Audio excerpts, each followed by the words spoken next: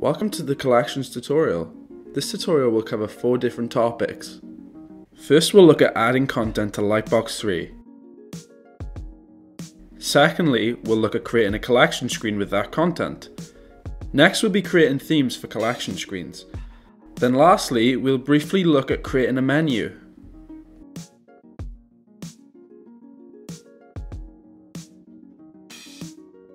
To access the manager, hold the bottom left of the screen for 5 seconds. You will now see a series of options. Choose Launch Manager and input your PIN. The default PIN is 874100. For the purpose of this tutorial, I'm going to reset the Lightbox data and start creating a collection screen from fresh.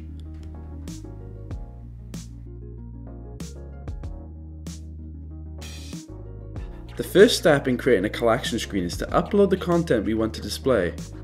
This is done in the library. We can simply drag and drop our media files like so.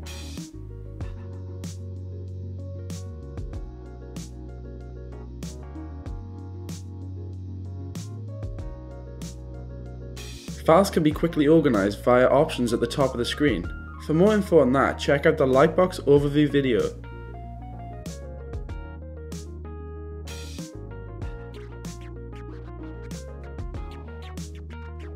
Now we have our content uploaded, let's make a start on our first collection screen. On the Screen tab, press the plus icon and select Collections. As you can see, our collection screens are split into 3 different tabs. The first tab we'll go through is General. We can first rename the screen at the top. We can then choose a background image from our library that we just imported. After selecting a background, we can choose the opacity. We can also set a title and description and link it to a theme. We'll talk about the theme later. Next is the Media tab. This is where we select the media to display in this collection. You can change the order like so. Lastly, we have the Layout tab. Here we can adjust a number of layout options. It gives us a lot of control over how the collection will look. The side panel lets you alter the font size and the location of the panel.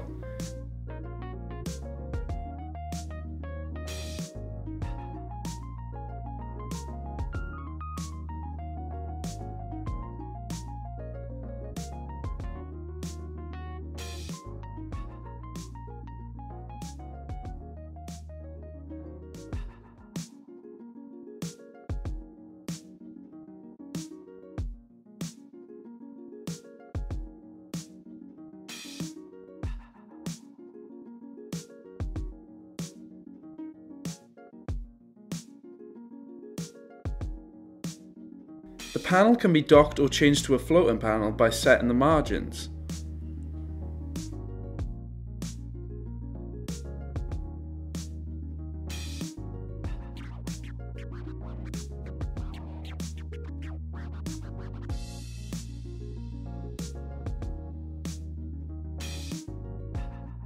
The collection items themselves can be changed in size in the Tiles section.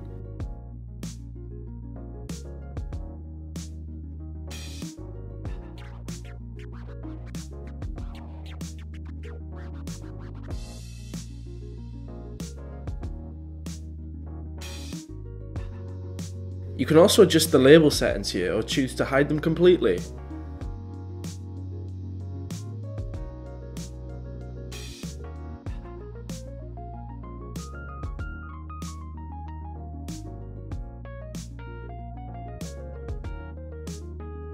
The Grid section provides further control over the media items, such as the scroll direction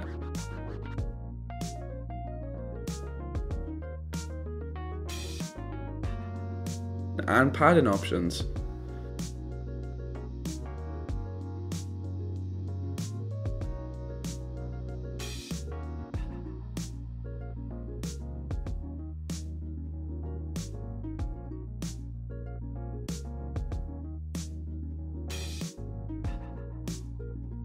Press save once you're finished. You can make multiple collection screens in this way. Here's some I made earlier.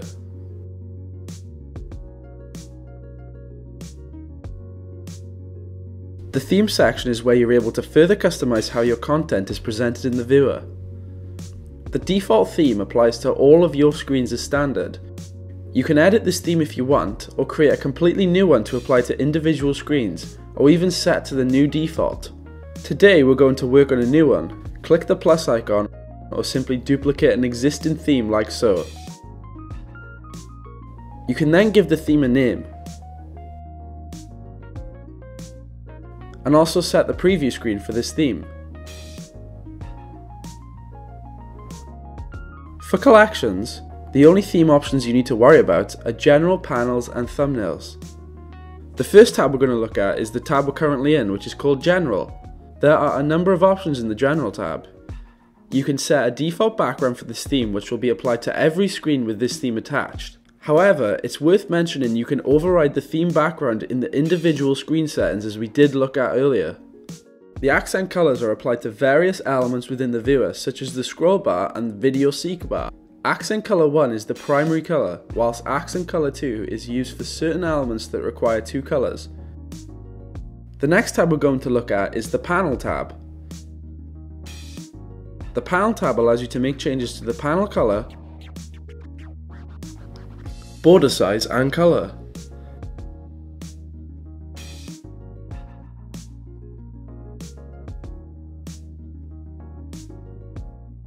And text styles.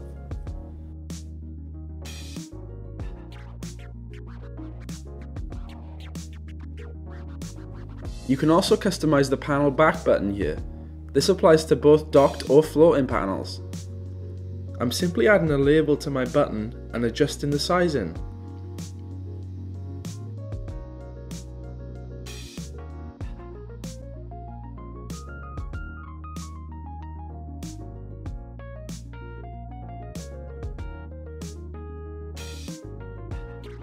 Changing the screen preview to none allows you to see both docked and floating panels as you customize them.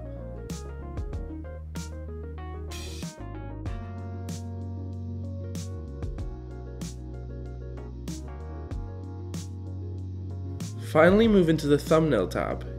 You can customize the appearance of your thumbnails, including the border styles and labels if you have them.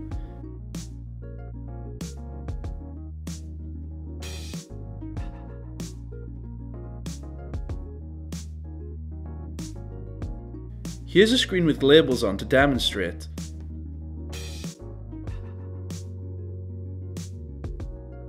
You can edit the label type, weight and color.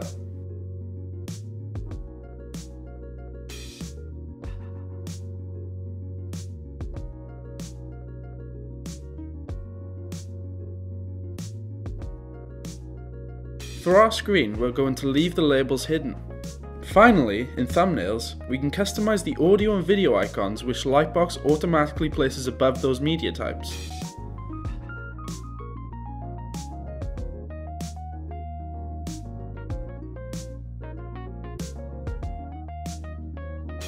As with buttons, you can change the color of these icons as well as other options, including the icon itself.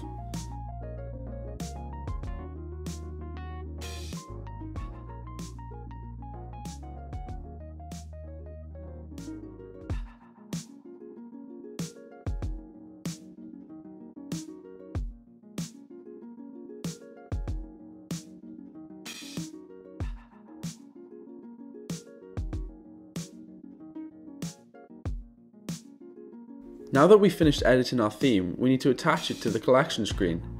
Hit save once you're happy with your theme, then head to the Screens tab, head to your collection screen, and under the Style section choose the theme from the drop-down.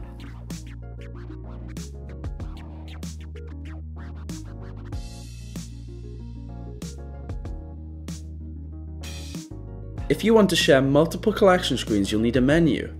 Let's quickly create a menu to see this in action. For more in-depth information on the menu system, check out the Attractor and menu tutorial. There's a link in the description. Creating a menu is similar to creating a collection. Hit the plus icon in the Screens tab and select Menu. Here you have similar options as on a collection screen with one major difference, the Menu Options tab. This is where you create your menu items and essentially link to your collection screens, like so. Hit the plus icon, then select for the item to link to a collection screen.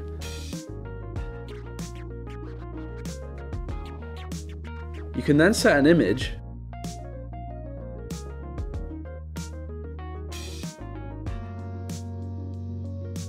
and also give it a label. It's that easy. You can use menu screens to create sub-menus as well. As I said before, for more information on the menu system, check out the Attractor menu tutorial. Here's my finished menu screen. Now all that's left to do is set the menu screen as the home page. This is done like so. Go to Screens, highlight the menu and select Set as Home. Users can now browse all of the collection screens.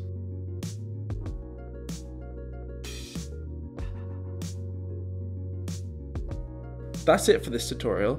If you have any questions, please get in touch. For more information and other tutorials, go to blackbox-av.co.uk/lightbox.